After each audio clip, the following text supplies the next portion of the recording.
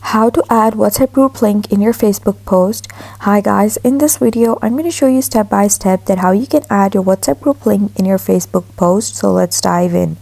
So first open up your WhatsApp app and open the group that you want to share link for. And now you have to click your profile icon on the top left corner and scroll through until you find this option that says invite to group via link and click it. And now it's going to bring you this page, and here you have to click copy link. Click copy link and then go back. Now open your Facebook app, and then you have to click this menu icon on the bottom right corner, and then you have to simply click your profile over here and scroll through. Now come over here, and here you can just post.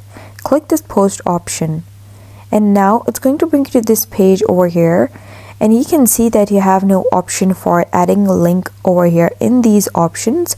So you simply have to just come to what's on your mind, and here you have to just simply paste the link. Just click over here and then click paste, and then it's going to add this link, and here you can see it's a clickable link over here. It has added this thumbnail over here, and now you simply have to click post on the top right corner, and it's going to just post the WhatsApp link to your Facebook post.